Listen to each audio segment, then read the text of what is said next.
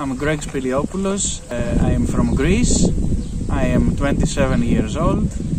I have studied physics in my hometown and now I live in Murcia.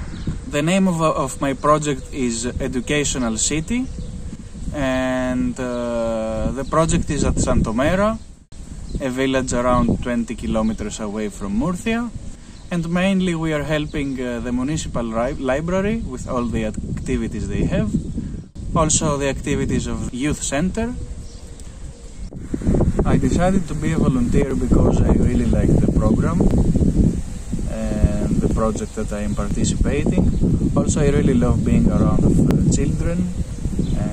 Also Spain was one of the countries that I really wanted to live.